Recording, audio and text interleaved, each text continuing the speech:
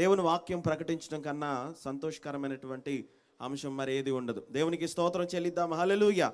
Mark సువార్త 5వ అధ్యాయము మొదటి వచనం నుండి కొన్ని వచనాలు చదివి దేవుని వాక్యాన్ని మనం ధ్యానించబోతున్నాం. చాలా క్లుప్తంగా, చాలా తక్కువ సమయంలో నేను దేవుని వాక్యాన్ని అందించడానికి ఇష్టపడుతున్నాను. దయచేసి మీ దగ్గర ఉన్నటువంటి బైబిల్ గ్రంథాలు తెరిచి ప్రతి ఒక్కరు కూడా, అందరూ బైబిల్ తెచ్చారని అనుకుంటున్నాను. మన మీటింగ్కి వచ్చాం కనుక మార్కు సువార్త 5వ అధ్యాయం మొదటి వచనం నుండి చదువుతున్నాను. వారు ఆ సముద్రమునకు అద్దరినున్న గెరాసేనుల దేశమునకు వచ్చిరి. ఆయన దోణి దిగగానే అపవిత్రాత్మ పట్టిన వాడొకడు సమాధులలో నుండి వచ్చి ఆయనకు ఎదురుపడెను. వాడు సమాధులలో వాసము చేసేటివాడు. సంకెళ్లతోనైనను ఎవడను వాని బంధింపలేకపోయాను. పలుమారు వాని కాళ్లకును చేతులకును సంకెళ్ళు వేసి బంధించినను వాడు ఆ చేతి సంకెళ్ళు తెంపి కాలి సంకెళ్లను తుత్తినీలుగా చేసిన గనుక ఎవడను వానిని సాధుపరచలేకపోయాను. వాడు ఎల్లప్పుడూ రాత్రింబగళ్ళు సమాధులలోను కొండలలోను కేకలు వేయిచు తాను రాళ్లతో గాయపరుచుకొని చుండెను. వాడు దూరం నుండి యేసును చూచి పరిగెత్తుకుని వచ్చి ఆయనకు నమస్కారం చేసి, యేసు, సర్వోన్నతుడైన దేవుని కుమారుడా, నాతో నీకేమి? నన్ను బాధపరచుకుమని దేవుని పేరిట నీకు ఆనబెట్టుచున్నానని బిగ్గరగా కేకలు వేశాను. ఎందుకనగా ఆయన, అపవిత్రాత్మ, ఈ మనిషిని విడిచిపోమ్మని వానితో చెప్పాను. మరియు ఆయన, నీ పేరేమని వానిని అడుగగా వాడు, నా పేరు సేన, ఏలయనగా మేము అనేకులమని చెప్పి తమను ఆ దేశంలో నుండి తోలివేయవద్దని ఆయనను మిగులు బతిమాలుకొనెను. అక్కడ కొండ దగ్గర పందుల పెద్ద మంద మేయిచుండెను గనుక ఆ పందులను ప్రవేశించినట్లు మమ్మను వాటి యొద్దకు పంపుమని ఆ దెయ్యములు ఆయనను బతిమాలుకొనెను.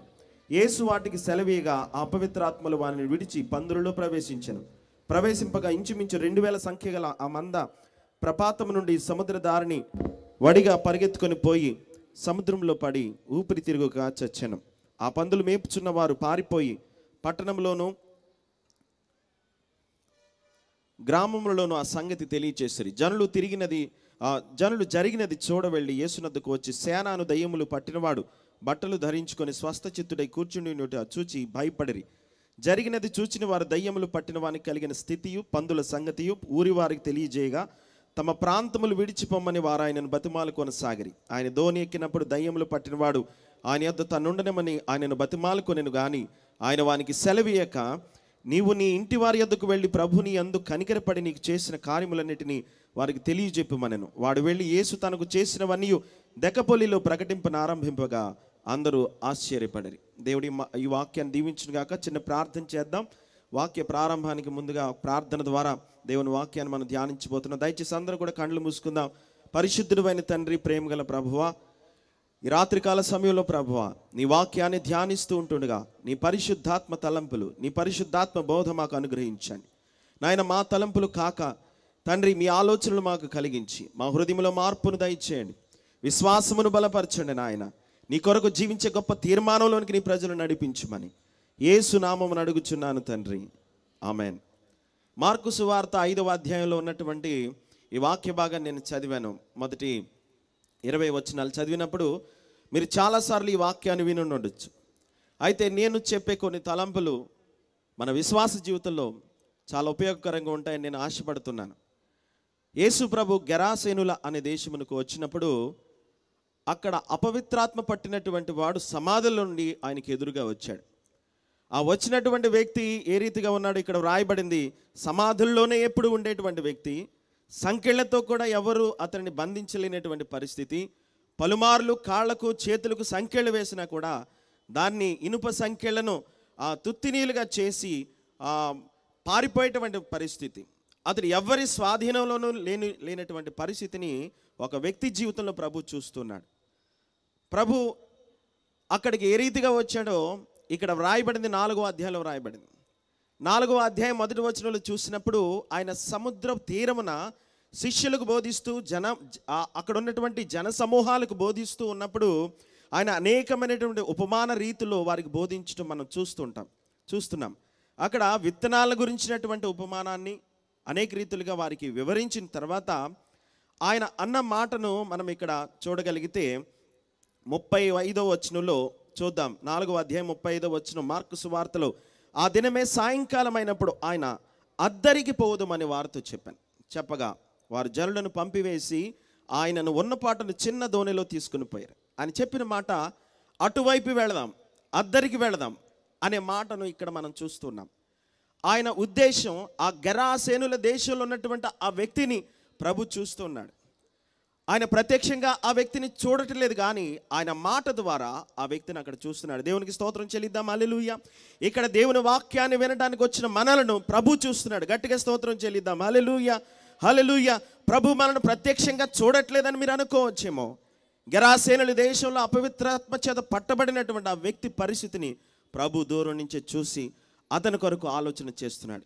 ఈ రోజున ఇక్కడ కూర్చున్న మన జీవితంలో అపవిత్రాత్మ పట్టినటువంటి స్థితి అయి ఉండొచ్చు, చిందరవందరగా మారిపోయినటువంటి మన జీవితం అయి ఉండొచ్చు. ప్రభు మనను చూచేవాడుగా ఉన్నాడు. ఆయన ఎల్రోయి. హల్లెలూయా. దేవునికి స్తోత్రం చెల్లిద్దాం. హల్లెలూయా.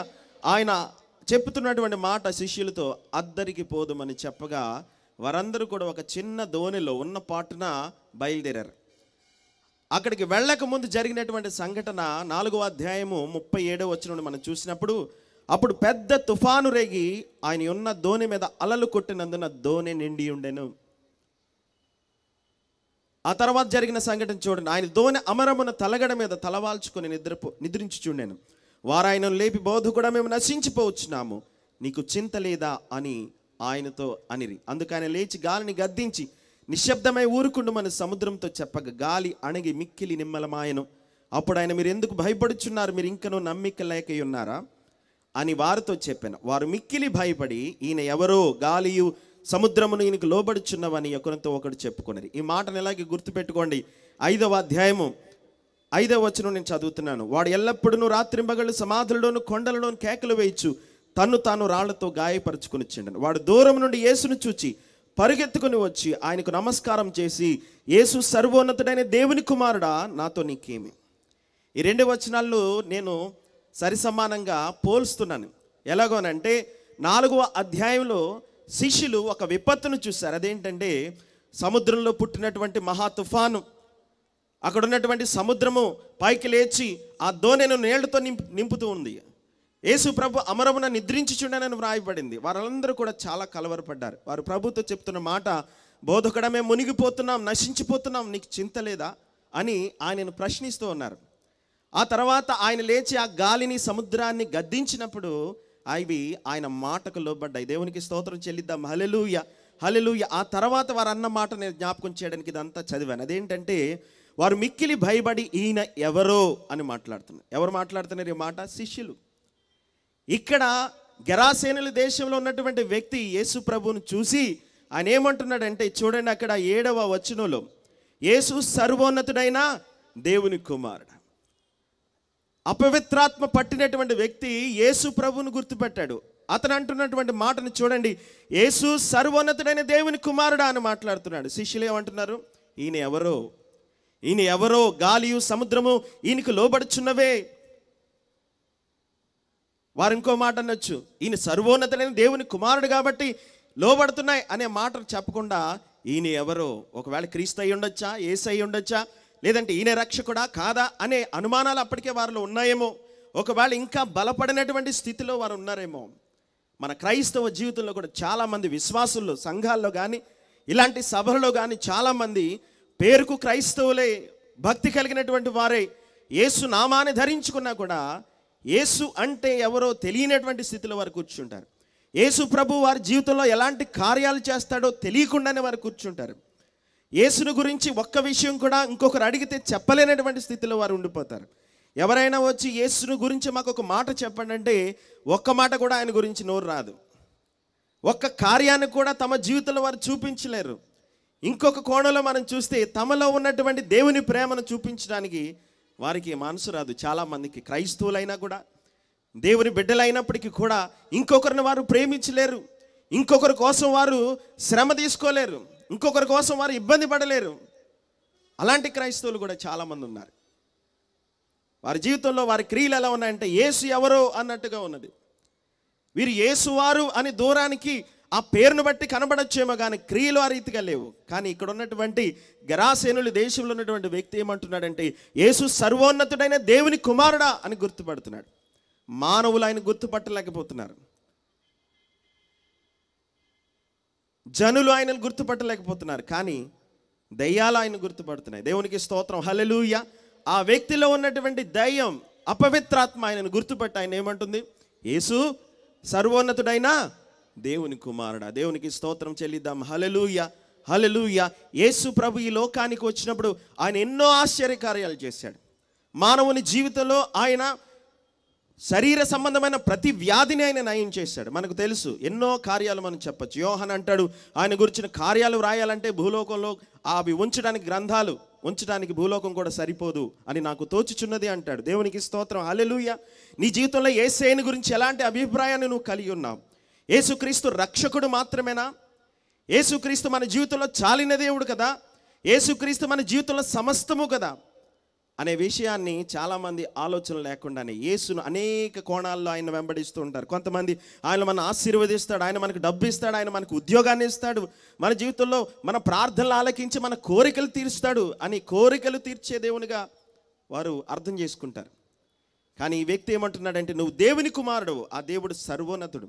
దేవునికి స్తోత్రం. హల్లెలూయా, హల్లెలూయా. కాబట్టి యేసయ్య ఆ దేశానికి వచ్చినప్పుడు, లేదంటే అద్దరిని ఉన్నటువంటి గెరాసేనుల దేశం అని పిలువబడుతున్న ప్రాంతానికి వచ్చినప్పుడు ఆ వ్యక్తిని ఆయన కనుగొన్నాడు. ఆ వ్యక్తి ఎలాగున్నాడంటే, అతని స్థితి భయంకరమైనటువంటి అపవిత్రాత్మలు పట్టినటువంటి స్థితిలో ఉన్నాడు. ఈ రోజున యేసయ్య తన వాక్యాన్ని వినిపిస్తున్నాడు ప్రజలకు.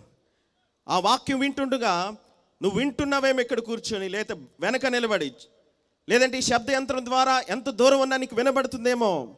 దేవుని వాక్యం వినబడుతున్నప్పుడు నీ జీవితం ఎలాగున్నా సరే, దేవుని వాక్యాన్ని నువ్వు అంగీకరిస్తే నీ జీవితం మారిపోతుంది. దేవునికి స్తోత్రం. హల్లెలూయా. ఈ వ్యక్తి జీవితం భయంకరమైనటువంటి జీవితం, మనుషులు ఇష్టపడే జీవితం కాదు.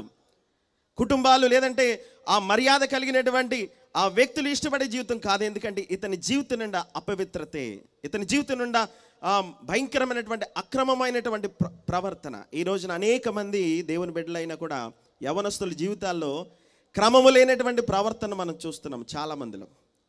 ఎక్కడ చూసినా కూడా లోకాన్ని ఇష్టపడి, లోకం కొరకు, లోక సంతోషాల కోసం ఆరాటపడే వాళ్ళని ఎక్కువ మనం గమనిస్తూ ఉంటాం అనేక రీతిలుగా. దేవుని వాక్యాన్ని ఇష్టపడి దేవుని సన్నిధిలో కూర్చునే యవనస్తులు చాలా తక్కువ మందే కనబడతారు. కానీ యేసయ్య ఎవరిని ఆయన దీవించాలని ఆశపడతాడంటే, ఆయనకి ఎవరైతే భయపడతారో, ఆయనకి ఎవరైతే వణుకుతారో, ఆయన ఎవరైతే ఒప్పుకుంటారో వారి జీవితంలో గొప్ప కార్యాలు చేస్తాడు. దేవునికి స్తోత్రం. హల్లెలూయా, హల్లెలూయా. మరొక మాటను ఈ సంఘటన ద్వారా మనం గుర్తుపట్టవచ్చు. ఏ రీతిగా అంటే, యేసయ్య మనుషుల కొరకు దిగి వచ్చిన దేవుడు. దేవునికి స్తోత్రం. హల్లెలూయా. అతను అపవిత్రుడు కదా, అపవిత్రాత్మ పట్టినటువంటి వాడు కదా, అతడు యూదులకు సంబంధించిన వాడు కాదు కదా, లేదంటే అతడు అన్యజనాంగం నుంచి వచ్చిన వాడు కదా అని ప్రభు అతను దూరం పెట్టలేదు. ప్రభు నీ హృదయంలో ఉన్నటువంటి పాపాన్ని చూస్తూ ఉన్నాడు, కానీ ఆ పాపాన్ని బట్టి నేను దూరం చేయట్లేదు. ఆ పాపాన్ని కడగడానికి, ఆ పాపాన్ని తీసివేయడానికి మన దగ్గరికి వచ్చాడు. పాపులను రక్షించుటకు క్రీస్తు యేసు ఈ లోకానికి వచ్చాడు. దేవునికి స్తోత్రం చెల్లిద్దాం. హల్లెలూయా, హల్లెలూయా. లోకాసు సువార్త 19వ అధ్యాయంలో కూడా మనం చూస్తాం, నశించిన దానిని వెదకి రక్షించడానికి మనిషి కుమారుడి లోకానికి వచ్చాడని వ్రాయబడింది. దేవునికి స్తోత్రం చెల్లిద్దాం. హల్లెలూయా, హల్లెలూయా. నశించిపోతున్నటువంటి ఒక వ్యక్తి, సమాధుల్లో నాశనం అయిపోతున్నటువంటి ఒక వ్యక్తి కోసం ప్రభు అద్దరి అవతలున్నప్పుడే మాట్లాడుతున్నాడు. దేవునికి స్తోత్రం చెల్లిద్దాం. హల్లెలూయా, హల్లెలూయా. చూడండి, మన జీవితాల్లో కూడా మనం ఎక్కడో నివాసం చేస్తున్నామేమో, మనం ఎంత దూరంలో ఉన్నా కూడా ప్రభు నిన్ను చూడటానికి ఆయన శక్తిమంతుడు. ఆయన చూస్తూ ఉన్నాడు. ఆయన వాక్యాన్ని నువ్వు అంగీకరించగలిగితే నీ జీవితంలో మార్పు కలుగుతుంది. దేవునికి స్తోత్రం చెల్లిద్దాం. హల్లెలూయా, హల్లెలూయా. మరొక మాటను మనం చూద్దాం. ఆ 7వ వచనంలో చూసినప్పుడు, యేసు సర్వోన్నతుడైన దేవుని కుమారుడా, నాతో నీకేమి, నన్ను బాధపరచుకోమని దేవుని పేరిట నీకు ఆనబెట్టుచున్నానని బిగ్గరగా కేకలు వేశాడు. ఎందుకనగా ఆయన అపవిత్రాత్మ ఈ మనిషిని విడిచిపోమ్మని వానితో చెప్పాడు. యేసుకున్న అధికారాన్ని గురించి మనం ఆలోచన చేయాలి. మన దేవునికున్న అధికారం మన జీవితంలో ఉన్నటువంటి అపవిత్రతను, మన జీవితంలో ఉన్నటువంటి అపరిశుద్ధతను, మన జీవితంలో ఉన్న ఆ పాపాన్ని గద్దించగల అధికారం యేసుకు మాత్రమే ఉంది. దేవునికి స్తోత్రం చెల్లిద్దాం. హల్లెలూయా, హల్లెలూయా.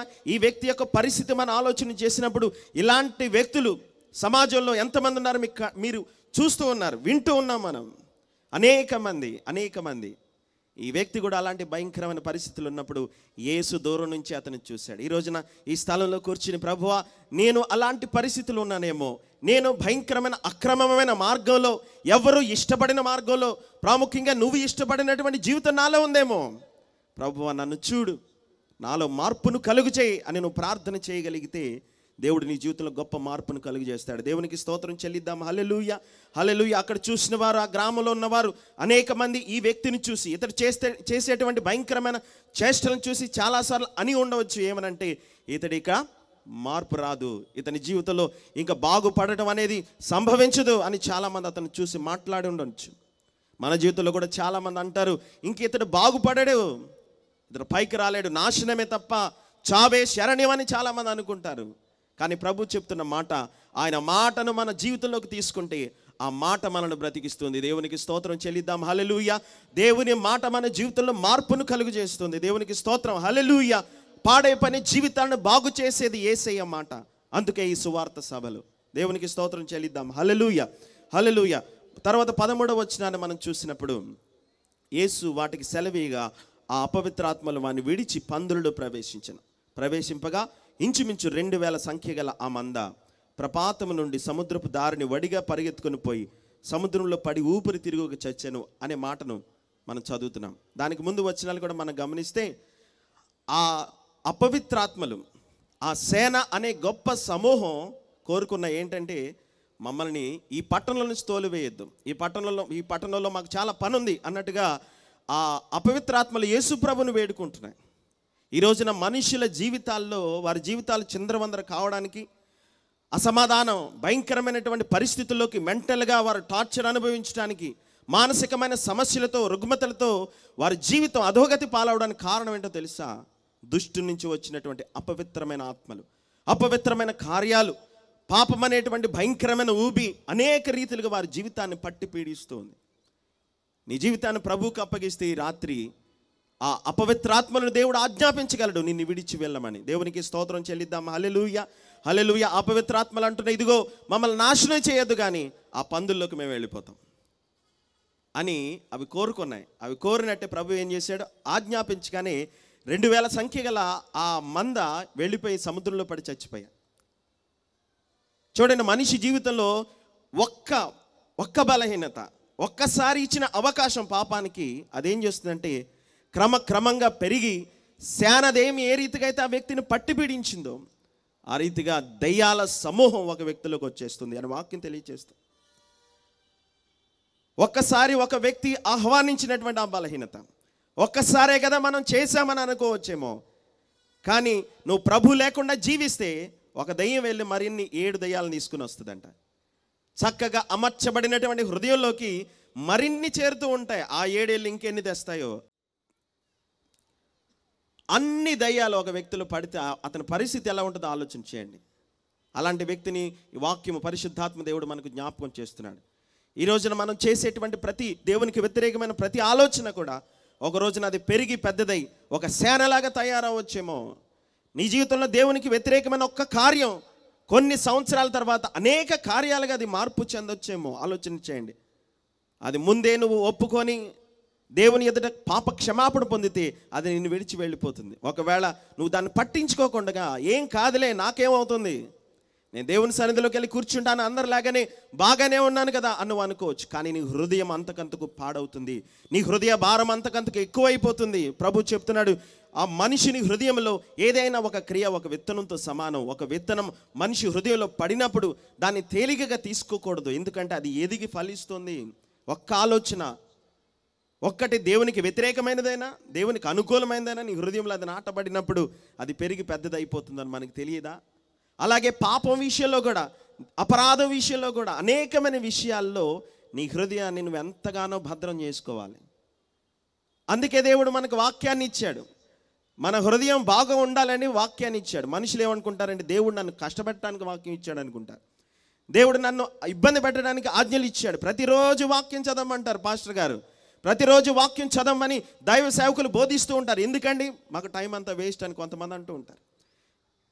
యవనస్తులు కూడా అంటారు, మా బిజీ లైఫ్లో అంత టైం ఉండదండి మాకు. ఏదో ఒక మెసేజ్లో వచ్చిన ఆ 2 లైన్స్ చదివేసి ఈ రోజుకి వాక్యం అయిపోయింది అనుకుంటాం. కానీ నీ హృదయం బాగుపడాలంటే నువ్వు వాక్యానికి చోటు ఇవ్వాలి. దేవునికి స్తోత్రం చెల్లిద్దాం. హల్లెలూయా. ఈ వ్యక్తి జీవితంలో యేసయ్యకు స్థానం ఇచ్చాడండి. యేసు మాటను వినడానికి ఆయన అంగీకరించాడు కనుక అతని జీవితంలో ఎవరు ఊహించిన మార్పు కలిగింది. ఒకప్పుడు మన అందరూ కూడా పాపములో జీవించిన వారమే, అపరాధముల చేత చచ్చిన వారమే. కానీ క్రీస్తు యేసు మనలను బ్రతికించాడు. దేవునికి స్తోత్రం చెల్లిద్దారు. రెండు చేతుల పైకెత్తి హల్లెలూయా, హల్లెలూయా. ఇక్కడ యేసు ప్రభు ఆ వ్యక్తిని శిక్షించటం లేదు, కానీ అపవిత్రాత్మలను శిక్షించినట్టుగా మనకు కనబడుతుంది. ఎఫెసీ పత్రికలో మనం పోరాడునది ఇహలోకమైనటువంటి వ్యక్తులతో కాదు, ఆకాశ మండలంలోని అంధకార శక్తులతో మనం పోరాడుతున్నాం అని వ్రాయబడింది. దేవునికి స్తోత్రం, హల్లెలూయా, హల్లెలూయా. మన విశ్వాస పోరాటం శోధనతో పోరాటం. నువ్వు ఎవరితో పోరాడుతున్నావు ఈ రోజున? నీ జీవితంలో కలిగినటువంటి ఆ భయంకరమైన శోధన బట్టి ప్రజలను దూషిస్తున్నావేమో, ఫలానా వాళ్ళ కారణం అని నువ్వు చెప్తున్నావేమో. అది కాదు. నీ జీవితంలో కారణం దుష్టుడు నిన్ను పట్టుకొని నిన్ను బలహీనపరిచి దేవునికి దూరంగా చేస్తున్నటువంటి భయంకరమైన ప్రధాన కారణం అదే. ప్రభు అంటున్నాడు, ఇదిగో దుష్టుని గద్దించగలిగినటువంటి శక్తి దేవుని వాక్యంలో ఉంది. ప్రభు శోధించబడినప్పుడు, అపవాది చేత శోధించబడ్డాడని వ్రాయబడింది. ఆయన ఉపవాసం చేసిన తర్వాత 40 దినాల తర్వాత ప్రభు ఏ మాటల చేత అపవాదిని వెళ్ళగొట్టాడంటే దేవుని వాక్యము చేత. దేవునికి స్తోత్రం, హల్లెలూయా, హల్లెలూయా. అపవాది ఏ ప్రశ్న అడిగినా కూడా మరలా దాన్ని తిరిగి, ఇది లేఖనంలో రాయబడి ఉన్నదని నువ్వు ఎరుగువా, ఇది లేఖనంలో రాయబడి ఉండలేదా అని ప్రభు జ్ఞాపకం చేసాడు తప్ప ప్రభు తన సొంత మాటలను ఉపయోగించలేదు. ఈ రోజున అపవాదిని నువ్వు గద్దించాలంటే, నీ జీవితంలో ఉన్న పాప జీవితాన్ని నువ్వు పోగొట్టుకోవాలంటే, ప్రభు ఎదుట నువ్వు నిర్మలుడుగా పరిశుద్ధులుగా మనం కనబడాలంటే దేవుని వాక్యానికే మనం స్థానం ఇవ్వాలి మన హృదయంలో. ఆ వాక్యం మనల్ని ఏం చేస్తుంది? పరిశుద్ధపరుస్తుంది, పవిత్రపరుస్తుంది. దేవునికి స్తోత్రం చెల్లిద్దాం. హల్లెలూయా, హల్లెలూయా. ఆ వాక్యమే యేసు అని దేవుని వాక్యం సెలవిస్తుంది. ఆ వాక్యమే శరీరధారి అయి కృపాసత్య సంపూర్ణుడిగా మన మధ్య నివసించెను అని మనం చదువుతున్నాం. వాక్యమే యేసు. దేవునికి స్తోత్రం, హల్లెలూయా. యేసు మాటకు విలువిచ్చిన వారి జీవితం విలువగా మారిపోతుంది. దేవునికి స్తోత్రం చెల్లిద్దాం, హల్లెలూయా. తర్వాత వచనాలు మనం చదివినప్పుడు సమయం తక్కువగా ఉంది కనుక నేను చాలా క్లుప్తంగా చెప్పడానికి ఇష్టపడుతున్నాను. ఆ తర్వాత వచనాల్లో 16వ వచనం 15వ వచనం నుంచి చదువుతున్నాను. జనులు జరిగినది చూడవెళ్ళి యేసునద్దకు వచ్చి, సేన అను దయ్యములు పట్టినవాడు బట్టలు ధరించుకొని స్వస్థ చిత్తుడై కూర్చునినుట చూచి భయపడిరి. దేవునికి స్తోత్రం, హల్లెలూయా. అనేక మంది జనులు జరిగినది చూడటానికి వెళ్ళినప్పుడు అతని పరిస్థితి ఎలాగ మారిపోయిందో చూడండి. సేన అనే దయ్యములు పట్టినవాడు బట్టలు ధరించుకొని, అంతకు మునుపు అతడు సరైన రీతిలో లేడు, భయంకరమైన పరిస్థితిలో, చూడలేనటువంటి పరిస్థితిలో ఉన్నాడు. ఈ రోజున యేసు ప్రభువుని ఎరిగిన తర్వాత అతని జీవితం ఎలా మారిపోయిందంటే అందరూ చూసే విధంగా మారిపోయింది. దేవునికి స్తోత్రం చెల్లిద్దాం, హల్లెలూయా. అందరి ఎదుట ఒక మాదిరికరమైన జీవితంగా దేవుడు ఆ జీవితాన్ని మార్చేశాడు. మన జీవితంలో కూడా యేసయ్యకు స్థానం ఇస్తే ఒకప్పుడు ఇతరులు మనల్ని ద్వేషించవచ్చు, కానీ దేవుని వాక్యాన్ని బట్టి మనము ఇతరులను యేసునొద్దకు ఆకర్షించేవారుగా ఒక మాదిరికరమైన జీవితంగా మన జీవితాన్ని మారుస్తాడు. గట్టిగా చప్పట్లు కొడుతూ ప్రభు నామమును మహింపరుద్దాం. హల్లెలూయా, హల్లెలూయా. 16వ వచనం జరిగినది చూచిన వారు దయ్యములు పట్టిన వానికి కలిగిన స్థితియు పందుల సంగతియు ఊరి వారికి తెలియచేయగా తమ ప్రాంతములు విడిచిపోమని వారు ఆయన బ్రతిమాలు కొనసాగారు. ఈ పట్టణంలో ఇంత మంచి సభలు, అనేకమైన సభలు జరుగుతూ ఉంటే కొంతమంది దేవుని వాక్యాన్ని వింటున్నా కూడా వారిలో ఎలాంటి చలనం ఉండదు, ఎలాంటి మార్పు ఉండదు. ఎందుకనంటే వారు దేవుని వాక్యం కంటే తమ జీవితాన్ని ఎక్కువగా ప్రేమిస్తూ ఉంటారు. ప్రభు అంటున్నాడు, నా నిమిత్తము తన ప్రాణమును ప్రేమించేవాడు దీన్ని దక్కించుకొనడు, దేనిని? నిత్య జీవాన్ని సంపాదించుకోలేడు. నా నిమిత్తము తన ప్రాణమును పోగొట్టుకుని వాడు నిత్య జీవాన్ని సంపాదించుకుంటాడు అన్నాడు.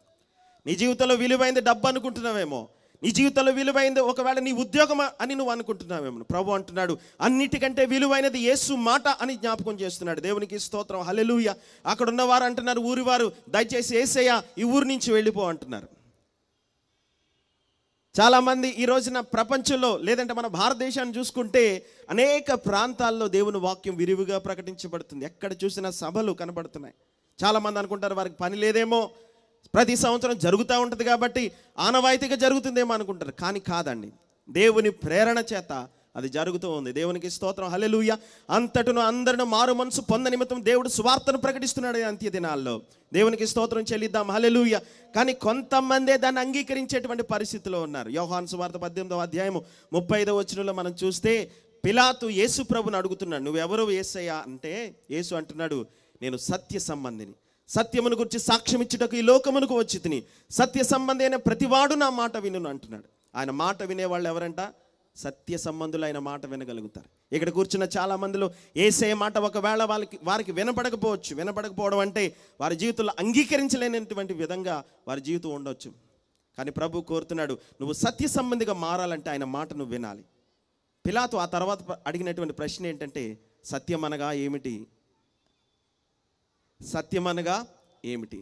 ఆ సత్యాన్ని ఎదురుగా పెట్టుకొని గుర్తించలేనటువంటి పరిస్థితిలో ఉన్నాడు పిలాతు. ఈ రోజున చాలామంది అలాగే యేసు ప్రభుని ఎదురుగా పెట్టుకున్నా కూడా, యేసు ప్రభుని ఆయన కార్యాలను చూస్తున్నా కూడా, ఆయన వాక్యాన్ని వింటున్నా కూడా, యేసు అంటే ఎవరండి అని అడిగేటువంటి ఆ పరిస్థితిలో, ఆ మానసిక స్థితిలో ఉన్నారు క్రైస్తవులు కూడా. చాలా విచారకరం. యేసుని గురించి తెలిసి కూడా ఆయన తెలియదు అన్నట్టుగా మన క్రియలో ఉండకూడదు. దేవునికి స్తోత్రం చెల్లిద్దాం. హల్లెలూయా. రక్షణ ఉచితమే, కానీ విశ్వాసము, మన ప్రార్థనా జీవితం దానికి వెల చెల్లించక తప్పదు. ఎలాగనంటే, నువ్వు విశ్వాసిగా క్రియల ద్వారా దేవుని ఎదుట కనబడాలంటే నీ జీవితాన్ని నువ్వు ఖర్చు పెట్టాలి, నీ సమయాన్ని దేవుని కోసం ఇవ్వాలి, నీ జీవితంలో విలువైనది ప్రతిదీ కూడా ఆయనకి ఇవ్వాలి. ఈ ఊరు వారు అంటున్నారు, మాకు విలువైనవి చాలా ఉన్నాయి, యేసు ప్రభుతో మాకు పని లేదు అంటున్నారు. చాలామంది జీవితాలు ఏమంటారంటే, వారు అంత బాగా సెటిల్ అయిన తర్వాత మాకు దేవునితో పని లేదండి. దేవుణ్ణి ఎరిగిన వారు జ్ఞానవంతులని ప్రభు వాక్యం సెలవిస్తుంది.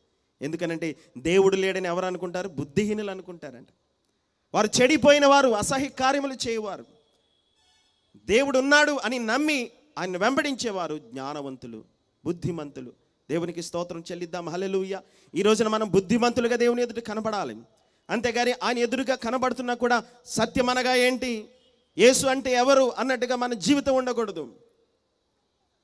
ఈ రోజున ఆ వ్యక్తి ఇక్కడ గెరాసేనుల దేశంలో బాగుపడిన వ్యక్తి ఎక్కడ కూర్చున్నాడు చూద్దాం.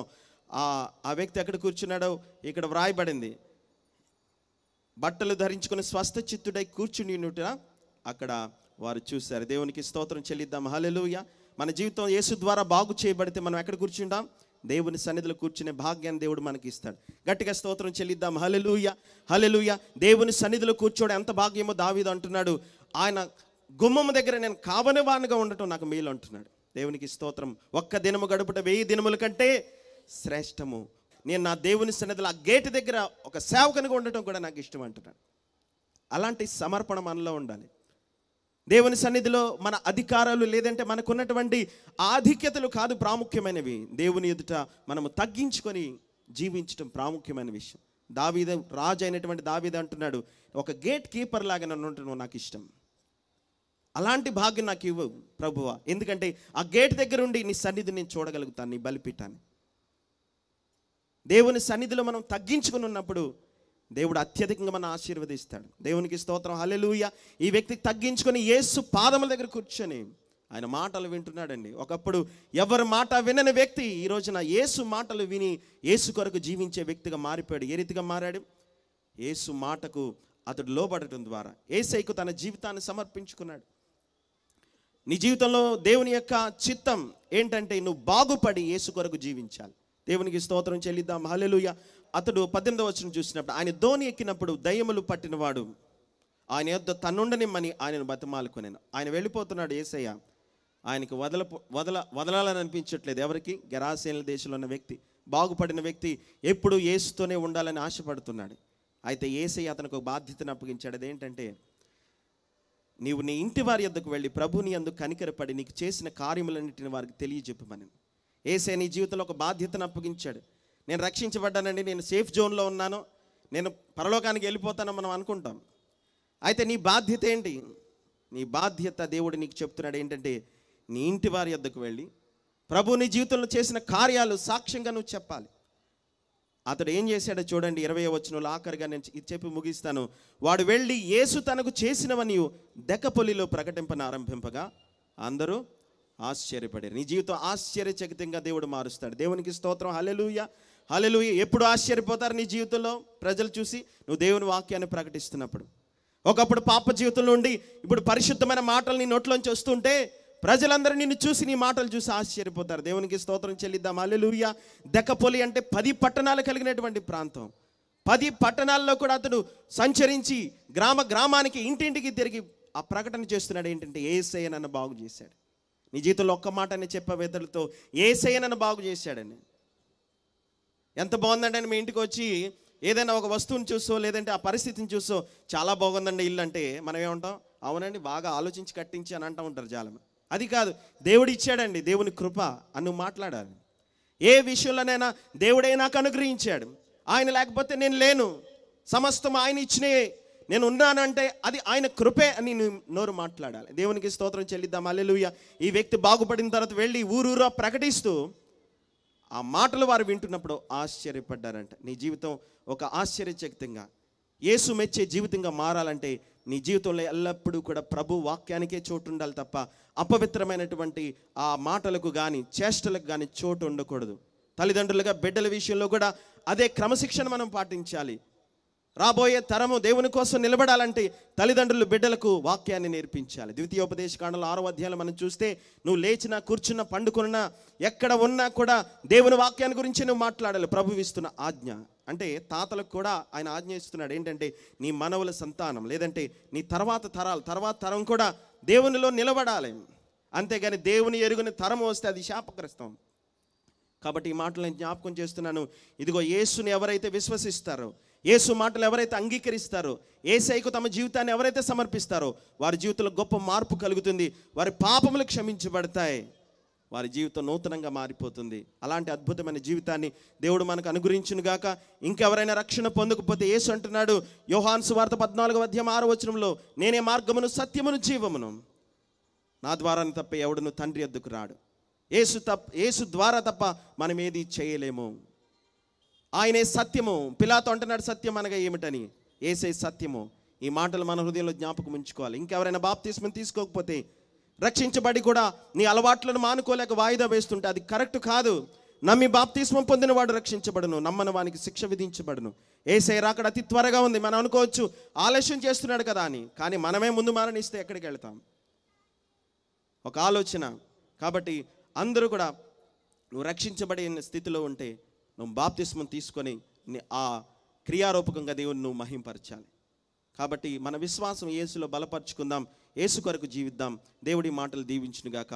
నాకు ఈ అవకాశాన్ని ఇచ్చిన దైవజనులకు మరొకసారి వందనాలు. Thank you.